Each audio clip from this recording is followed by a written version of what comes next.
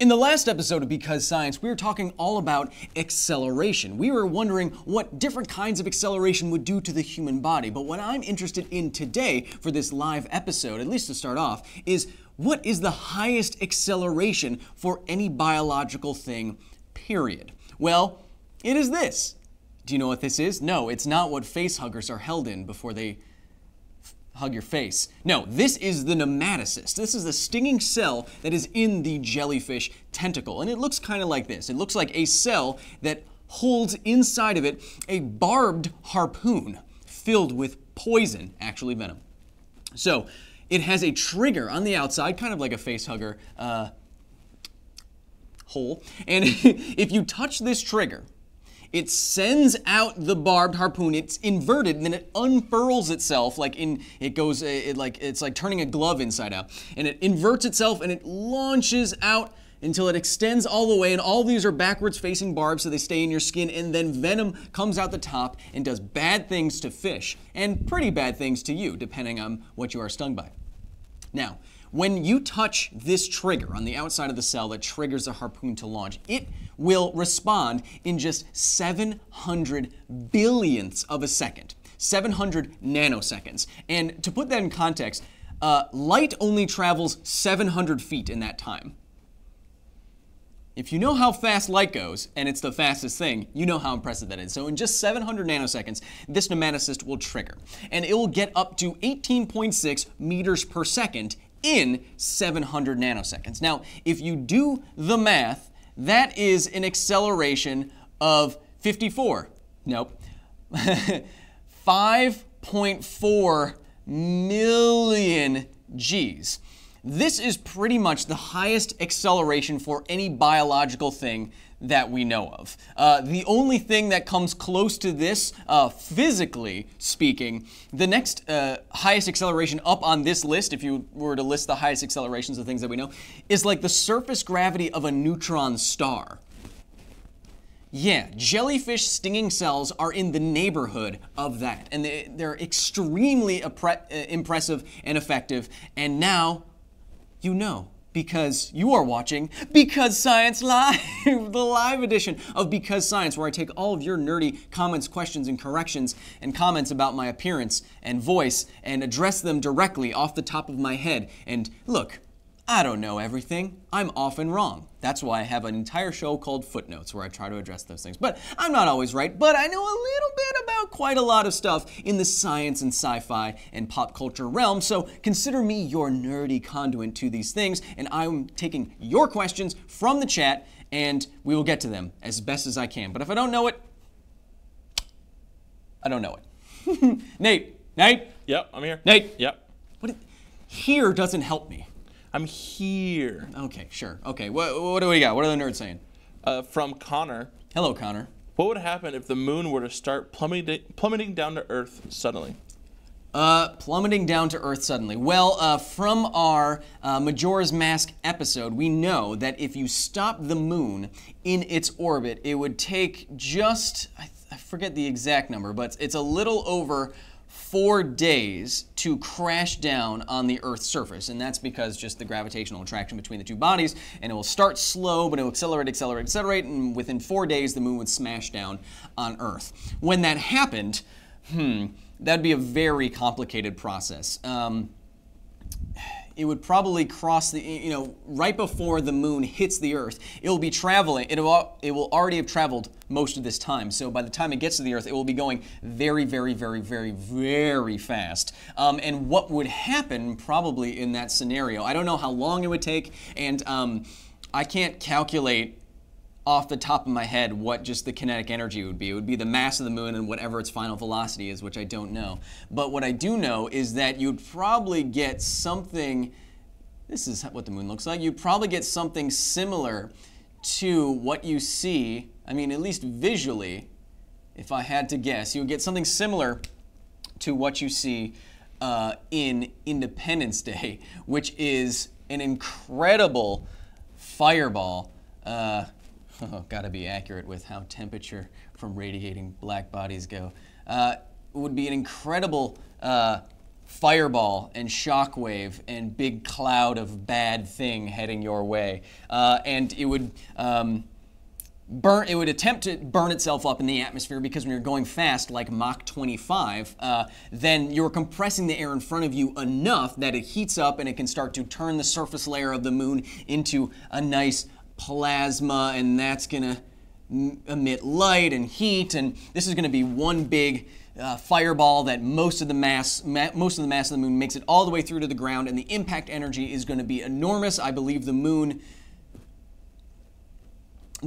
would probably be the biggest thing to ever impact the Earth, except for the thing that created the moon, which scientists now think is a Mars-sized object, but that was a long time ago. This would be the second biggest thing behind that, way bigger than what killed the dinosaurs, and that would be an impact large enough, I think, depending on what its final velocity is. You'd have to check to see how quick it is, but depending, it would probably be an extinction level event. A mass extinction, if not all life, well, it would cause a lot of problems for most of it.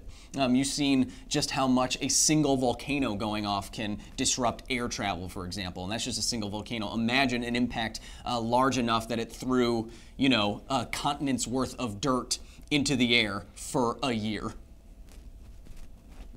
That would really mess stuff up. That would probably be the end of us. So thanks for getting me to think about that, Connor, if that was this commenter's name. It would be bad. What's next? From Chaos Genie. Ooh, don't rub them. Don't know what will happen.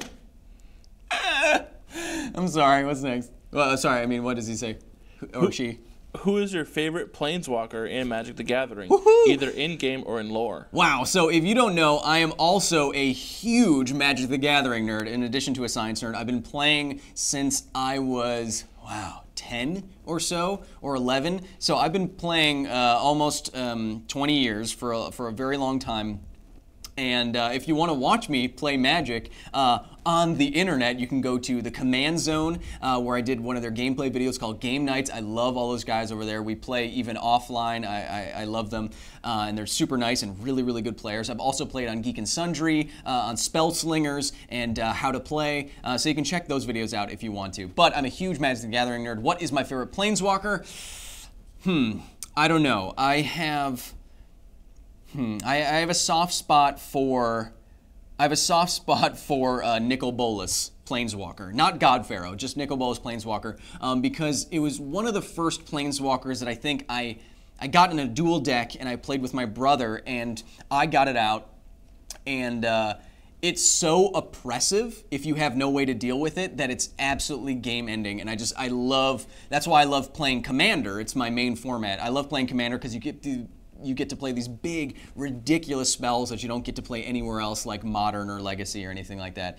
So I would go with Nicol Bolas. Also, I think he has the coolest iterations of Planeswalkers over the years, from the new Flip Planeswalker in the last core set and stuff. So let's go with Bolas. But second, let's go Narset, I think. I have a Narset deck that I like quite a bit because it's mean. A lot of my decks are mean. I wonder if that reflects on me. Who could say? What's next?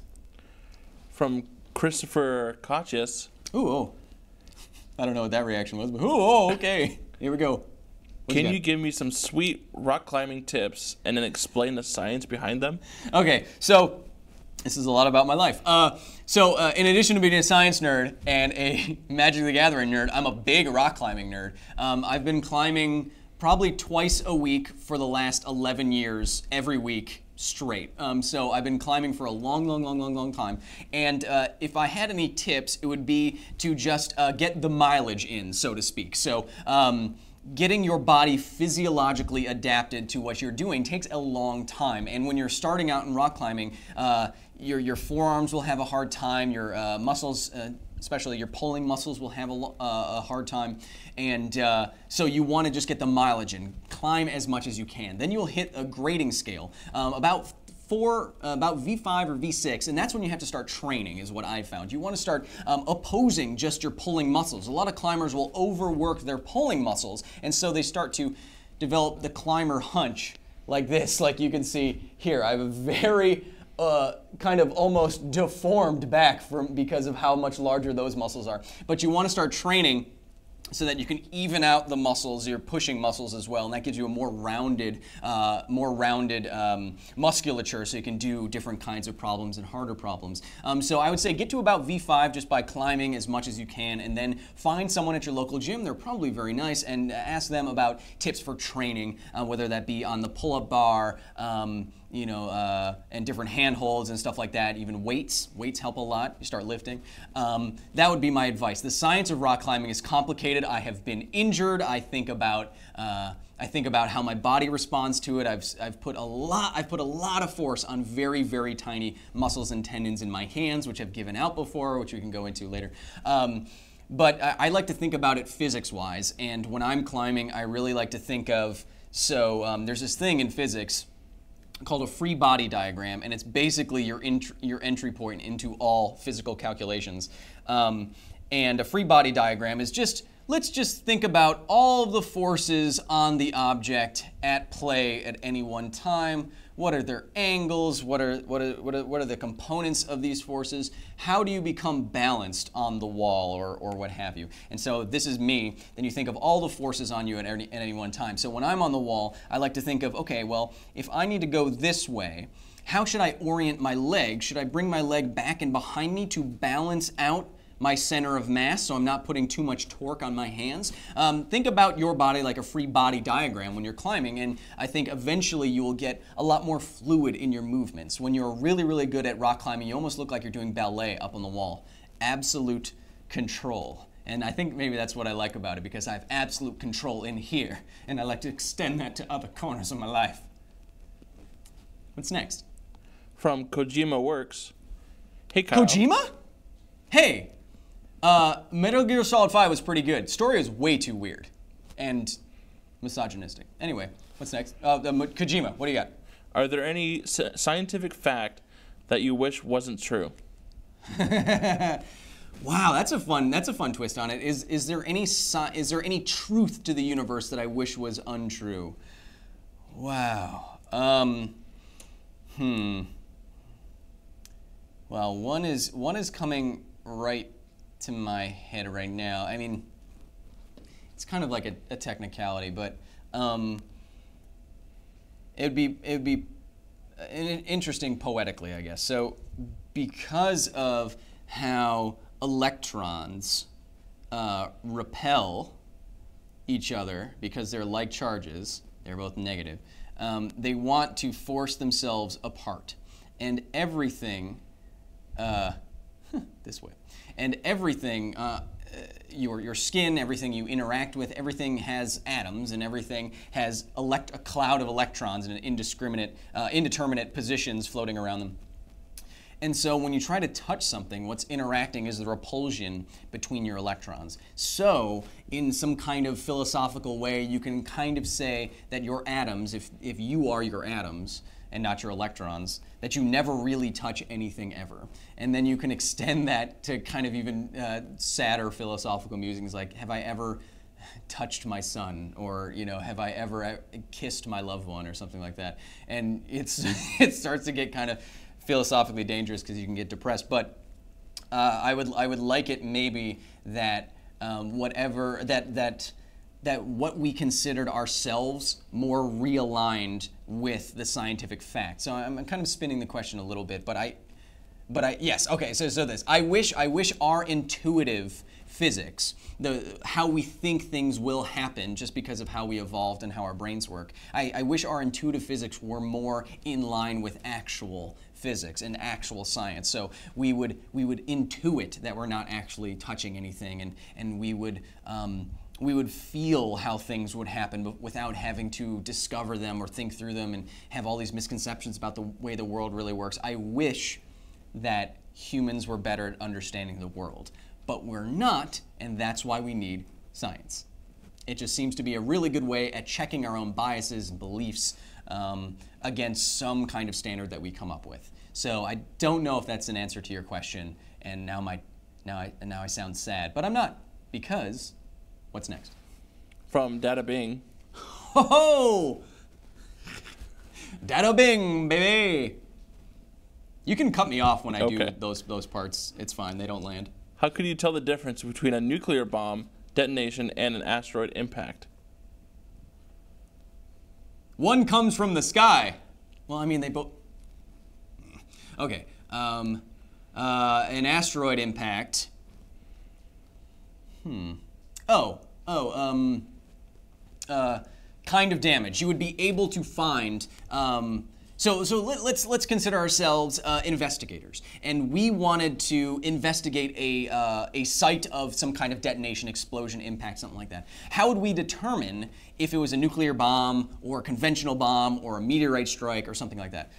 Well, we would look for remnants of a nuclear weapon. We would look for particles that are only particular to nuclear detonations, like radioactive fallout, for example. There's a lot of, not all the material in a nuclear bomb goes off. Not all of it undergoes fusion or fission. Most of it is flung outwards, I think. So you would look for those signatures and say, like, okay, that was probably a nuclear weapon. For example, there's a wonderful piece in the Nuclear Bulletin, Nuclear Science Bulletin? Nuclear Bulletin. Anyway, you can find it online. That says, just to clarify this point, that says that the total amount of nuclear material that, three body segments, that detonated, that actually underwent some kind of nuclear process in the bombs that were dropped in Japan during World War II. The actual amount of material weighed less than a butterfly. Think about that. Think of the bomb, little boy and fat man. Think of the incredible amount of destruction that happened in those cities, unconscionable destruction. All of that from the weight of a butterfly. And that's it. That's why nuclear weapons are so scary. Anyway, you would look, I keep getting dark, maybe it's me. You would look for the signatures of this kind of material, so radioactive elements and particles. We actually do this for a lot of things. Because of so much nuclear weapons testing that was done in like the 1940s and 50s, we can still pick up traces of those bombs' material in the atmosphere, in paint, in wine, and we've used that timing for dating some of these things. I think maybe I'm confusing the paintings and the wine, but I'm pretty sure there have been scientists or wine connoisseurs who have used the amount of radioactive elements in some wine bottles to determine if a wine was fake or not. So they say, like, oh, this wine says it was bottled, before, like, right around 1950 or whatever, because it's a great vintage, but then they don't find any radioactive elements in it because it was bottled much, much later, or something like that. And so they can determine what is real and what is fake, or it was it was probably, they say it was bottled before those nuclear tests, but then it has nuclear elements in it. And so it's like, well, no, it had to have happened after all of that testing went on. So that would be one way to determine the difference between a meteor, a giant impact explosion like a meteor strike, and a nuclear bomb. You would look for the constituents of that bomb strewn about the landscape. Don't know why I said it like that, but that's what you would investigate for. Okay, yeah. Weight of a butterfly. Look at that article. It's really well written. What's next? From Quantum Animus. Ooh, so cool sounding. I bet you wear a lot of leather jackets. What is your favorite celestial body? You know what? I'm going to take some shots here. I think Pluto deserves to be evaluated as a pretty thing. You thought I was going to say planet. No, Pluto can't be a planet because of definitions. But, if we change those definitions, it could be a planet. It's kind of arbitrary what we define as planet. Anyway, Pluto, I think I was almost brought to tears, really, when we got the first high-resolution pictures of Pluto. I think growing up, if you're about my age, growing up, we always thought, at least I always conceptualized Pluto as just kind of like this icy ball of nothing. It was probably gray, and who cares? It's so far out. But then when we got pictures of Pluto, it was absolutely beautiful. It was this great big it had beautiful reds. It had kind of, I mean, I'm exaggerating here, of course, but it kind of had a big heart made out of ice on its surface, and it was incredible looking, and I think it captivated the whole world for a while when we were getting these images back. So right now, Pluto's pretty cool, although I think, and some scientists that I know think similarly, but once we get to Europa or Enceladus or something, those might be the two best candidates to find some kind of life in the universe that is close to us. So those might be my future favorites, but right now, Pluto. Even if it's not a planet, it's absolutely beautiful. Pluto's more beautiful than Uranus, I think. You thought I was going to make a joke. Didn't. What's next? From Favna. Who? Is it theoretically possible for all tectonic plates to cause earthquakes all at once? What? Where do you guys get these questions? Seriously. Is it possible for all the tectonic plates to cause all the earthquakes all at once? Don't know. Yeah, I mean, is it possible to have like a global quake? I don't think so. I mean, I don't know. I'm not a geologist, but the timelines on major earthquakes extend for like every 10,000 years or 100,000 years. You expect a giant earthquake. So for all of the fault lines to have a giant earthquake, think of all the opportunities they have to sync up their cycles, so to speak. And that's a myth. I know what you're thinking. It just is. We can get it. We don't have to get into that. It is a myth, though. So think of how many opportunities those earthquakes have to sync up if they're happening once every 10,000 years or 100,000 years. It could take tens of millions of hundreds of millions of years before they all happened simultaneously by chance. So I think the chances of them having like a global quake all at once are very, very, very, very small. But I don't know. I'm not a geologist, but that would be my guess. What's next? From Jab412. Woo! Could you Left or the right? I'm a right. And a left.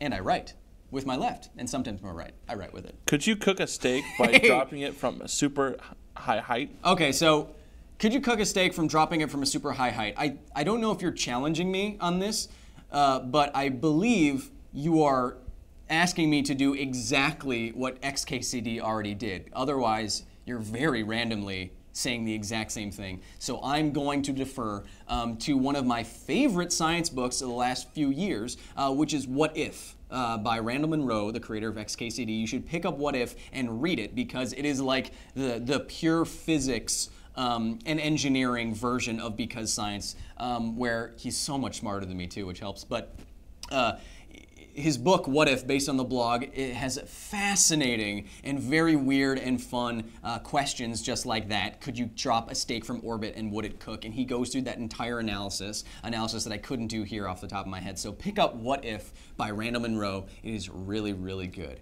It has other stuff in it that he said he would not cover because it was too weird. And one of them was, how fast would you have to run at a cheese wire to cut yourself in half?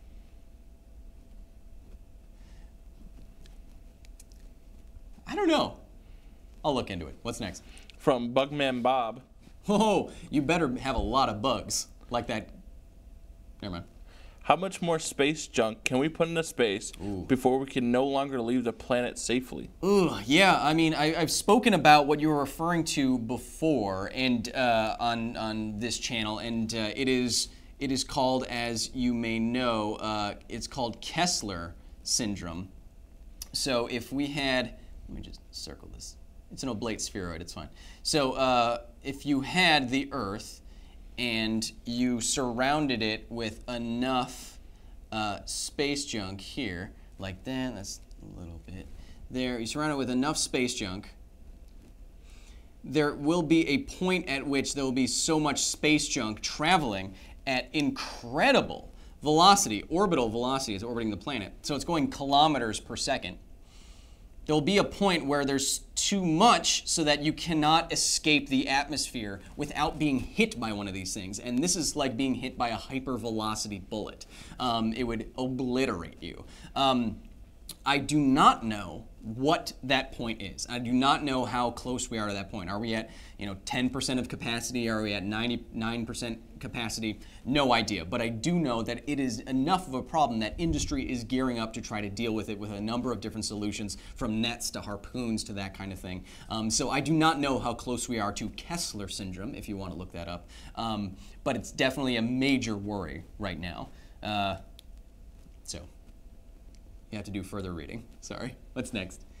From JRPH. Woo! If you were to go on a scientific expedition, where would you want to go? A scientific expedition. When I was growing up, I was, kids called me the bug kid, kind of like the last commenter. Kids call me the bug kid because I spent a lot of time in the backyard and in ponds and stuff, and in the woods behind my house. I spent a lot of time catching bugs and looking at them and observing them and stuff. People call me the bug kid. So if I had, if money and time and being trapped in here was no issue, then I would love to go to a place with an incredible density of exotic insects and stuff like that, maybe like the Amazon or Peru, to see some of these amazing spiders and centipedes and stuff, but not the hairy like centipedes. Those gross me out. So I would love to do that and kind of go on like this. I would love to recapitulate the kinds of naturalist missions that like Darwin went on, where you could just, I know it wasn't just like this, but in my head it is, where you just go on a boat and draw birds. Just like, Day 47, I saw a very pretty bird and I drew it very well. Here you go. I would love for my life to just be capturing the low-hanging fruit of biology. Like, discovered a new turtle today, had a cool shell, and then I drew it, and that was it. And they took it back to the queen, or whatever they did back then. I would love to do something like that. Or I would, I really want to go on the Vomit Comet. I know it's not really a scientific expedition, but it would be for me. I would love to do that. Is that One more question. One more? Oh, good. I thought I was done. From Fell and Fair. Okay. Why do you age differently in space? Okay. So maybe there's a confusion of concepts here. So you can age differently in space. There's two ways to do that you've seen in pop culture. One is by gravitational time dilation. Well, yeah, sure.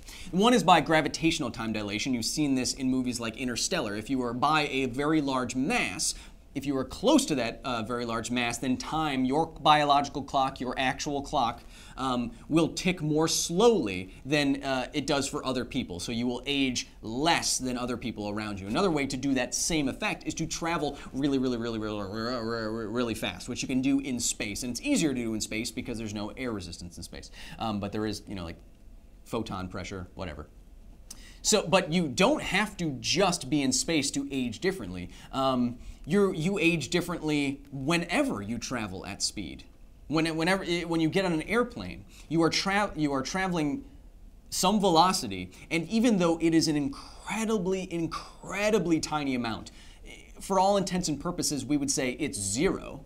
But it is some non-zero amount technically. So when you get in a plane, you are aging a little bit slower because you're traveling at speed. And when you get near anything with mass, say visit the pyramids, stand near the base of the pyramid, and you are aging just a little bit less. On any calculator that you could buy, there would be so many zeros that you couldn't see just how much less you were aging, but technically you would be. And I like to think of that technicality, going back to the repulsion thing. I like to think of that technicality kind of in a romantic, poetic way, which is, when you, as a consequence of this gravitational time dilation, when you feel like time is moving more slowly when you're with the person that you love the most, it is for you two. And I think that's kind of wonderful. And accurate. So thank you so much for joining me for another edition of Because Science Live. Woo! Almost to the end of the year. Don't worry, though I will not be doing all the live streams until the end of the year. There's still holidays here in the void. It gets so cold.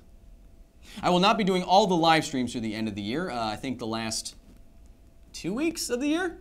Yeah. Is that correct? Next week is our last live for the year. Next week is our last live stream for the year, so join me for that. But we will be doing both footnotes and main episodes of Because Science all the way through the holidays, even on Christmas and New Year's. Fun! So join me for that, and join me next week for another episode of Footnotes, where I take your comments and questions from commenters just like you, and the last live stream of the year. What day is it? What year is it? Right. Have a wonderful weekend, and be nice to each other. Because even though you might not technically ever touch another person because of electrons, you still need to interact with them in a way that doesn't repel them all the time. Be nice to each other. This is all we got.